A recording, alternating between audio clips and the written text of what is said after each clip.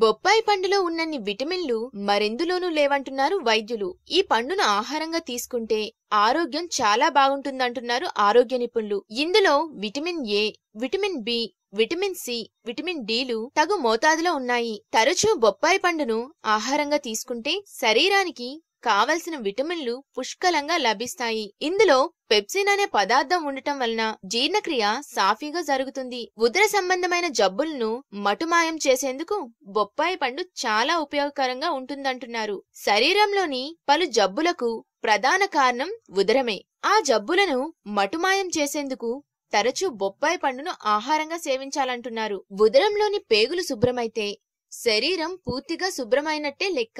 దీంతో శరీరం ఉల్లాసంగా తయారై తన పని తాను చేసుకుంటూ పోతూ ఉంటుంది. పోషక విలువలు: కెరోటిన్, ఏ, బి, సి, ఇ విటమిన్లు, ఖనిజాలు, ఫ్లెవోనాయిడ్లు, ఫోలేటిలు, పాంతోనిక్ ఆమ్లాలు, పీచు వంటి పోషకాలు బొప్పాయి పండులో పుష్కలం. మామిడి పండు తర్వాత బొప్పాయిలోనే మనకు అధిక పరిమాణంలో విటమిన్ ఏ లభిస్తుంది.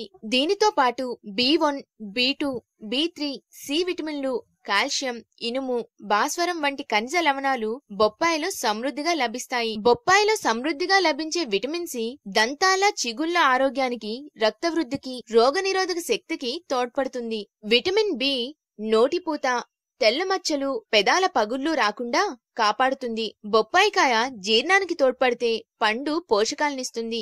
బొప్పాయి పండును చిన్నపిల్లలకు గుజ్జుగా చేసి 4వ నెల నుంచి తినిపించవచ్చును. యుక్త వయసులో ఉన్నవారు దోరగా పండిన పండును తినవచ్చు.